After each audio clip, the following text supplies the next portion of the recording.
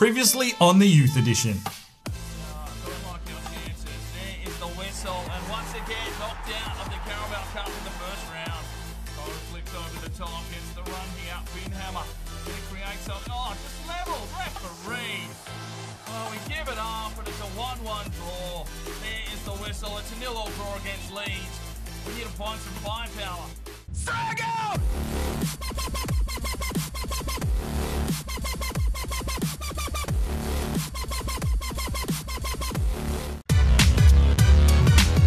Hello ladies and gentlemen, welcome back to another episode of the Youth Edition. It's Oldham Athletic, it's Dylan Allen on a quest for Champions League glory. It's time to sit back, relax and get in that comfy chair, put it on the big screen TV, crack your favourite beverage, because here we go with the Youth Edition.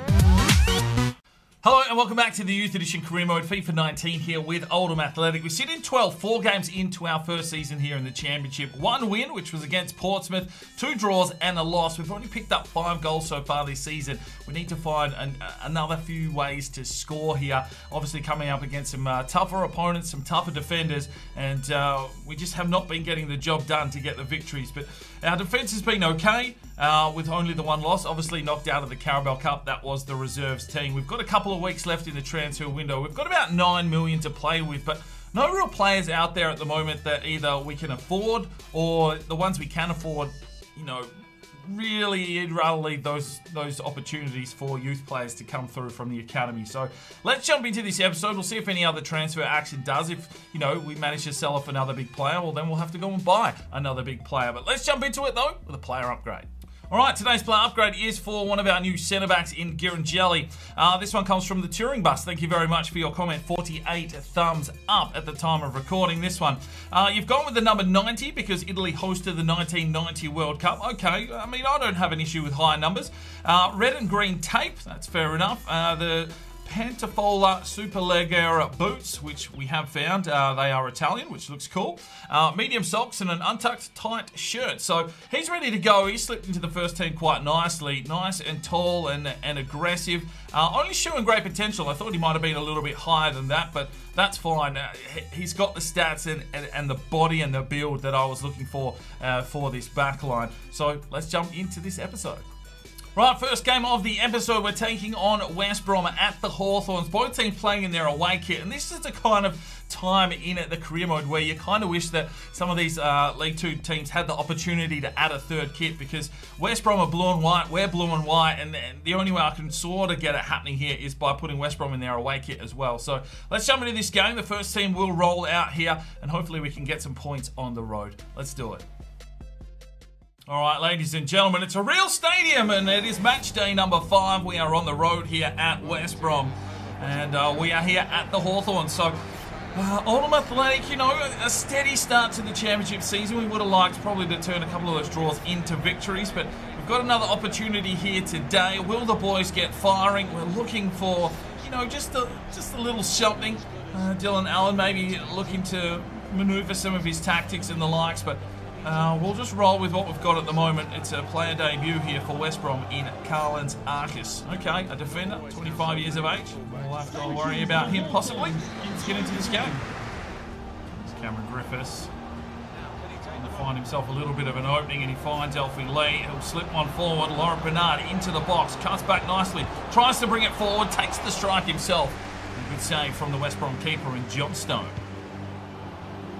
The help here from Olsen inside. Alfie Lee tries to take his man on, and it's a deflection from the defence. We will get a corner here for Oldham Athletic. Bernard to look for some tall timber in the box. Comes out the back door. Cameron Griffiths. Alfie Lee! Oh! Bloody hell, he's hit the sidebar. And cleared away for a corner. Cameron Griffiths lays off. Here is Bernard. He set something up. Plays it inside. Guarancelli's got forward. And the big Italian has scored! Oh my days! What a signing from Dylan Allen. It's the huge lad in his new number and his new kit. And he finds himself a debut goal. Look at him, he's a fucking man mountain. And oh, he's just played like a fucking striker. Bernard picks him out perfectly. He dribbles around his man, smashes it in off the crossbar. It's 1-0 to Oldham Athletic. And the big Italian has found himself a goal. Joel Edwards ducking for cover, does enough to put off the goalkeeper. And it's 1-0 to the Laddocks here at the Hawthorns. Dylan Allen loves it. Plays forward, Cameron Griffiths finds Guerin. Opens up the angle, blocked by Ferguson. Oldham really putting the pressure on here. A lot of shots, a lot of corners. Alfie Lee delivers this one long. Was Coe getting up? Out the back door. Falls to Guerin. Cuts back. Plays it off. Griffiths. Coe slips forward. Here's the strike. It's another fucking sidebar. Big work from Gueringelli. And at half-time, he has the goal. It's 1-0 to Oldham. Bernard plays through. Griffiths back to Bernard, and it's a good save. 60% possession for Oldham. They're thoroughly in control here. Bernard to drive forward. And Coe! Oh!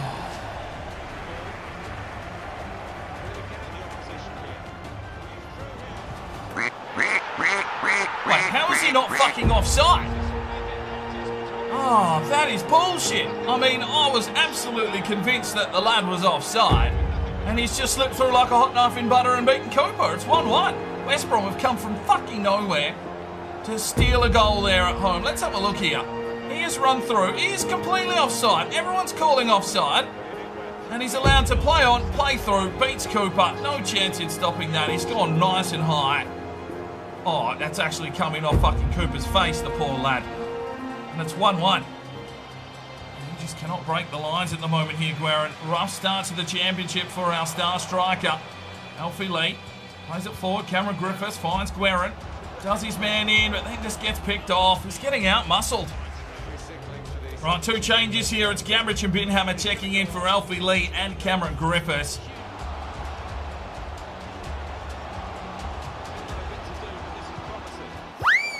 Oh, Gueringelli, you've given it away! You've done a fucking Noah White! And West Brom, who do not deserve a single fucking point in this game, take the lead in the 84th minute. It was a simple circle clearance. And what the fuck is that? You've just handed it to him on a silver plate. Oh, that is woeful. Cooper left with his pants around his ankles, and it's 2-1 in favour of West Brom.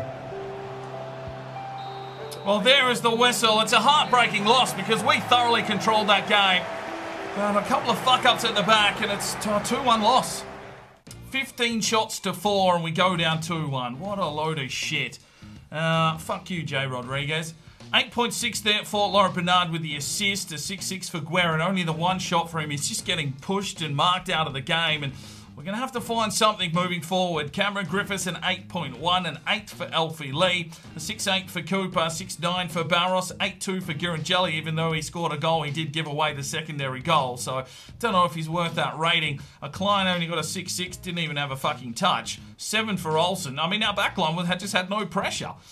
Coe there with an 8.3, 3 key passes and 2 tackles. Edwards with a 7, a 5.4 for Binhammer. Come on, boys, turn it around. Get voting up in the eye for your player of the match. Right, let's get some training in. Binhammer there working on his finishing up to a 66. Oh, I've got a transfer offer in here for Evan Olsen. He's worth 1.7. Atletico Mineiro have come in with 1,650. No, thank you. Right, time for the second game of the episode. It's the final game before the transfer window shuts. We're taking on Charlton, who came up from League One with us. So we're on our home deck at Boundary Park. We need a victory. We need to find some goals. We need to push forward. And hopefully we can get the job done here today at home. Let's do this, boys. All right, ladies and gentlemen, here we are back at Boundary Park, match day number 6, and desperate for a 3-point game here. Taking on Charlton, who came up with us. They did finish top last season, but I think we've got the wood over them. We need to get a victory here. We need determination from this first 11. And we need to show something. We need to find Guerin. He's just not getting enough service, and anytime he's near the ball, he's just getting smashed out of it. But Charlton are the lowest scoring team, so that means they're going to punch in a few today, you'd feel. Let's get into this game and hope for 3 points. Cameron Griffiths, Bernard to Coe, to Cameron Griffiths to Alfie Lee! Oh, just give him a chance! 1-0 Oldham. Alfie Lee with his first goal of the season. If he gets a snip, he'll take the strike. And it's taken inside 6 minutes for us to find our first goal here at Boundary Park. In game at number 6. So a little bit of build-up play there, some good ticky-tack football, everyone getting involved. And Alfie Lee pulls the trigger, finds the back of the net, and it is 1-0 to the Latics. Just the start we were looking for. Now we need to push on. Come on, lads. Oh, he's played through and takes the strike, but misses. Good block from Barros, but it's a corner here for Charlton. Get up and does well, Cooper. There's one off for the captain, Barros. Drives his way forward, Lee. Quick touch on. Cameron Griffiths plays forward, needs Guerin. Oh, get in, son. Come on. Bernard. Back for Alfie Lee. Oh, not close enough.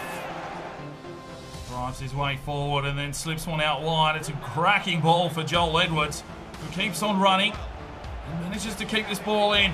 Joel Edwards with the delivery. No, picked off. Only out as far as Barros, though. He'll lay it off here for Coe. Needs a runner. Plays it forward, and that's not getting through to anyone. Olsen, back to Coe. Plays one through. Cameron Griffiths lays off. Here is Alfie Lee. Oh, yeah, that's the goal. Alfie Lee with his second of the day, and it's fucking something special.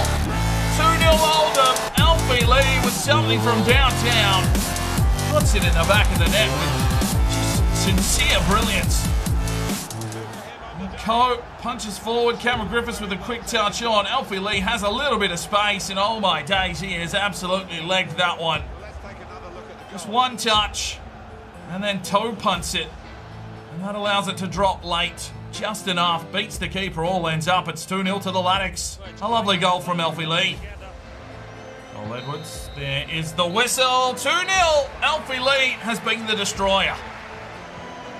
Edwards gets the run, and it's Il Young Ko, the big fucking Korean. Drives his way forward, looks for the back stick for Laurent Bernard. Can't finish. Out the back door, Ko gets in.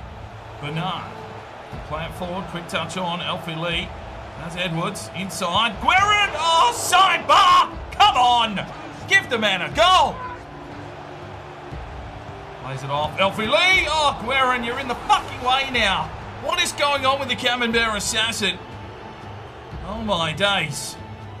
Cameron Griffiths, lay it off. Alfie Lee plays it through. Guerin, he's just being absolutely manhandled. Oh, lovely from Alfie Lee. He is on point. Plays it inside for Guerin. Oh, he's hit the fucking sidebar again. Well, 3 changes. Chimichukwu, Martin and Gabbage check in for Guerin, Bernard and Griffiths. Alfie Lee has been moved to central attacking midfield. 7 minutes to go. He's looking for his hat-trick. But he's got the skills to pay the bills. Coe finds Alfie Lee, trying to work his way through the traffic. Still comes Alfie. Trill's trying Alfie Lee. He wants this. He's still going, Alfie Lee. He's run out of juice, but he's still firing. He's still going, Alfie. Here is Coe. Lays it back off. Alfie Lee. Can he find it? Drives his way forward. Alfie Lee. Oh, great save from Phillips. Well, there is the whistle. Alfie Lee takes down Charlton single-handedly. A 2-0 victory. 3 points that we were desperate for. 9 shots to 1. Charlton had 1 shot for the day.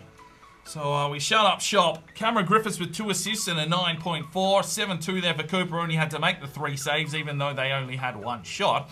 7-7 there for Barros, a 7-6 for Girangelli with 6 interceptions, a 7-7 there for Klein, 7-3 for Olsen, 6-1 for Gabbage, and 8-6 for Coe with 6 defensive efforts, 7-4 for Joel Edwards, a 9.1 for Alfie Lee with 2 cracking goals, 6 for Tommy Martin, 6-1 for Chimichukwu, 6-9 for Guerin, just can't get into the game at the moment. Bernard, a 7.6, get voting up in the eye for your player of the match. Continuing our training, and Girangelli up to a 76. Right, it is transfer deadline day, and we've got an offer in here for Moritz Klein. 19.4 million. He's only valued at 13, but I'm not selling him. See you later. 2 transfer offers. One is for Jihu Jill from Racing Club for 5.5 million, and Cameron Griffiths, Independente, is coming with 11.9. So let's have a look at these offers. So Jihu Jill, that is a fairly decent offer for the Korean, but we will reject that. We're putting in some work into the lad. And Cameron Griffiths, well, I don't think you can get rid of him on the form. He started off with a couple of goals, a couple of assists, and that's probably why he's in hot demand, but we're going to reject that offer too. 2 hours to go. We get an offer in here from San Martin for Moses Chimichukwu. Only 1.2 million. It is more than his evaluation, but we can't afford to let any of our strike force go at the moment, so we'll reject. So transfer deadline day is done. We've completed our business for the window. So we signed up Rishi on the day dot of the season. Got him on a free. That is a really good purchase. Murphy's gone out on loan. Tonev sold to St Mirren for 190 grand. Bratiano sold for 850. Roberts was sold to the MLS for just over $1 million. Leonard's gone out on loan once again. Kiranjelli we picked up for only $7.5 million. I feel that is a steal. Nick Harris left. He went to Anderlecht for $11.6 million. That's a big deal for Oldham. And good luck to Nick Harris. Caesar goes to the Chinese League for $970. Millett leaves for $380. Wimmer goes out of the club as well for $660. Cartier leaves for $340. Delphus comes in from the MLS, the Ibrahimovic regen, for only $1.2 million, and that is all of our business. Not a lot of signings, but probably key signings for the future. If they are good players, we will hold on to them. If not, you know they're going to grow, and we're going to be able to make some cash to really go and sign some of those big players that we probably will need, looking at how we are travelling at the moment. Right, let's take a look at our current youth academy. Zaki El Hindi, 81 to 87, is coming along, but nothing too flash just yet. Godwin Batter, well, he's still 86 to 92, 55 overall, and I mean, his finishing is only at 41. That needs to grow, so I'm going to leave him in the academy for now, but obviously we know we can't leave him in there for too long, because sometimes they just fucking disappear. Ian Boyce, 62 overall playmaker. Not sure we need him at this stage, 81 to 87, but we'll hold him there. Burry, 83 to 89, is probably not looking the hottest prospect, but you know, it's always good to have a goalkeeper in your youth academy. Nicholas Carlson, I'm waiting for this lad. 59 overall already at 15 years of age, 83 to 94 potential right back. He's physically strong, and hopefully he can play left back as well. And then we also have Sampo Salo, 72 to 88, 57 overall right wing attacker. We'll have some more reports back very, very soon, and possibly some signings just to help fill out this squad depth. Right, the scout reports are back in from Algeria. This is our second month here. We've still got Fatty Selmi, 76 to 94, 6'5", and his valuation's quite low, but you know, that potential is still there, so we might bring him into the academy on the next report. And Ibrahim Taher is another lad that we've just scouted, 71 to 94 potential, somewhere there through the middle to centre back at 5'11". We'll monitor them and maybe make some signings into our academy next month.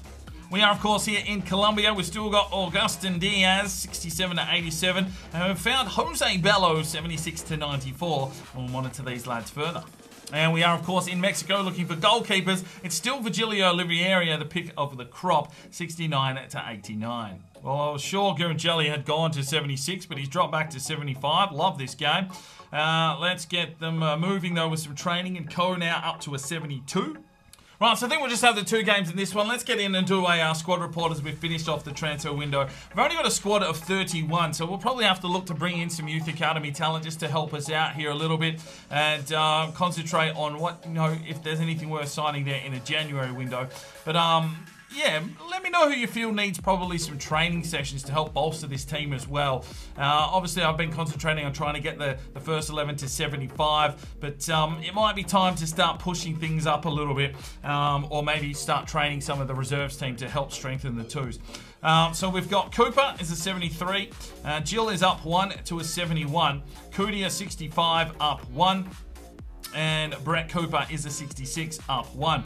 Barros a 78 up 1. Klein is a 78 up 1. Gurangelli a 75 up 1. Noah White a 76 up 1. Contract expiring in 10 months. Now the reason I haven't renewed his contract just yet is because he wants a crucial first team role, and I'm not sure we can offer it to him with the other two centre backs we've got there. So I'm just holding off. If Gurangelli gets to a higher rating, he may accept maybe getting another rotation. So I'll just hold and see how he goes there. Then we've got Awazi 62 up 3. Richie's a 71 up 1. Left backs, we've still just got Evan Olsen, he's only a 70. Ilion Ko's up 2 to a 71. Henriksen up 1 to a 61. Cameron Griffiths 75 now, up 2. Don Sanhan up 1 to 72. Elfie Lee up 1 to 76. Gabrich 72 up 1. Braga's a 63 up 2. Leonard out on loan a 61. Edwards up 1 to a 77. Tommy Martin's up 1 to a 74. Schinkel 69 up 1. Binhammer 60 66 up 3. Kennedy 68 up 2. El Masri 65 up 2. Guerin is a 76. Chimichukwu a 68. Delph is 68 up 2. Bernard at 76 up 1. Murphy 65 out on loan, and Moore still out on loan. I think he's back in January and has hit 60 overall. So a relatively small squad. If we need to, there's a couple of free agents of 60 odd rating that we could possibly bring in, but at this stage I'm quite content with how the squad is sitting. We need these boys to grow, and just probably looking at a couple of 80s just to lift us here through the championship. But let me know your thoughts in the comments. A lot of lads there need new contracts and that kind of stuff, and let me know who you think needs some more training. Right, time for today's player upgrade, and it will be Delphist, the Ibrahimovic regen. Not sure what's going to happen with this lad. He could come in and play a real big part in this club. He could just grow into something that we might want to sell off in the future. Haven't really decided what to do with this lad just yet. We have used the Ibrahimovic regen a lot in a lot of series gone by, but there's only probably a couple of FIFAs left to be able to use this kind of regen. So we'll have to wait and see what happens. But make any changes to his number or his kit, and obviously the one with the most thumbs up gets the upgrade in a future episode. Good luck.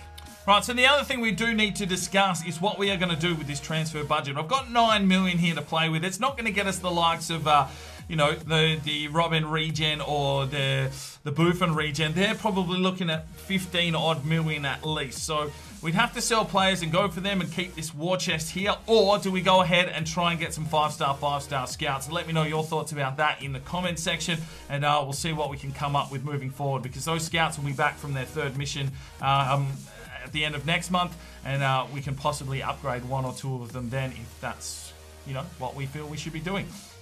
So that is where we'll finish today's episode. Just the 2 games for you there, but I wanted to get through that squad report, and that generally eats up a lot of time. I don't have an issue with an episode being 40 odd minutes here and there, but I just can't have them all that long. It's very time consuming, and those kind of renders can take up to 2.5 hours to finish, which is just dead time for me, which I don't have this week. So hopefully that's not too shabby. Hopefully you can get involved with that squad list.